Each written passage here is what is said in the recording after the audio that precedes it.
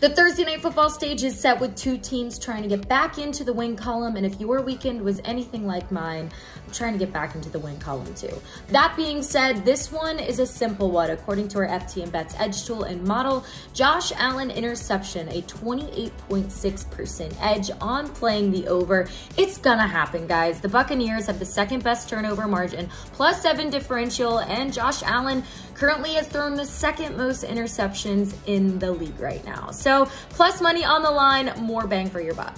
Now on the flip side, as far as the quarterback situation goes in Tampa Bay, well, while there's still question marks, the offense can find answers in Rachaad White. In 4 of the last 5 games, he's cleared the 21.5-yard receiving prop.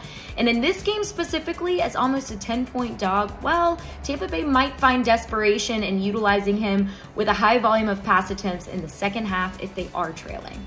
And finally, a bold pick for big game. Why not? Dalton Kincaid anytime touchdown. The longest odds I'm seeing on this are +260. I love it, especially because Dawson Knox, well, we're not gonna see him this week. So plenty more opportunity for Dalton Kincaid, who finished last week with career highs in targets, catches, and yards. Now you know how this works. You can play all these individually, but you know what I say. Let's live on the edge a little. The perfect single game parlay that'll have you cashing tickets later on.